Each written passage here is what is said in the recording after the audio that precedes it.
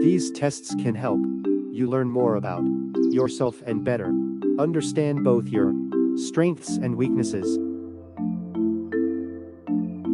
Hopefully you will learn something deeper about yourself that you may not have otherwise have known. RSH Mind Tree Presence.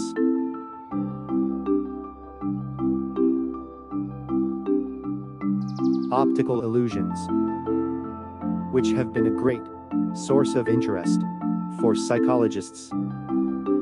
Optical illusions says a lot about our personality, depending on what you see first. You have 7 seconds to find out the hidden object, what you see first.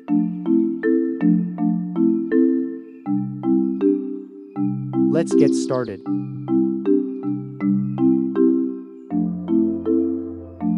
1. Do you see old couple or young couple?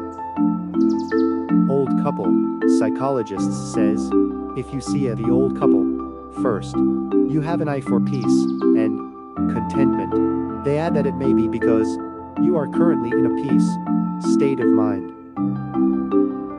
Young couple, if you see the young couple first, psychologists have linked the age of the viewer with the perception. Confidence and curiosity are 2 factors that drive the brain to visualize. 2.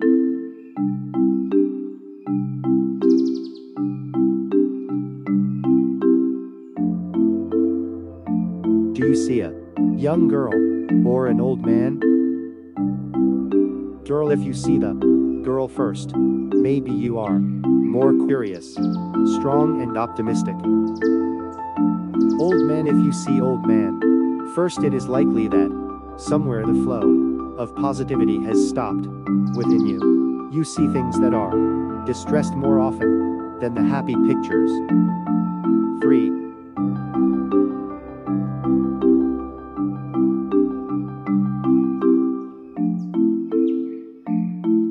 How many legs have you seen?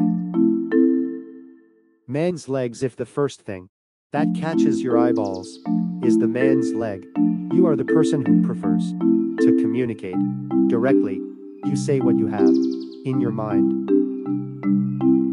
Woman's leg, if you see the woman's leg, you're the kind of person who thinks before saying anything, while sometimes you tend to take time to match your feelings with your words.